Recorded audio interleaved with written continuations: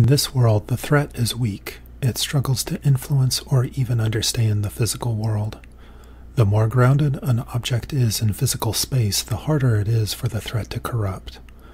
The main way that the threat is able to control physical things is through the people it has compromised, but this tactic has its limitations. Those inundated by the threat often lose the will to act, behave randomly, self-destructively, or fall into a pattern of pointless repetitive behavior, making them less useful as agents.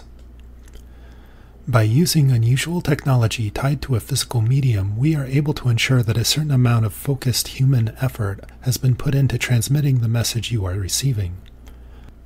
Someone has to find blank tapes, set up the required equipment, and spend time while it dubs the content. In this way, a simple tape serves as a proof of work put into it, work that is 1,000 times more difficult for the threat to execute.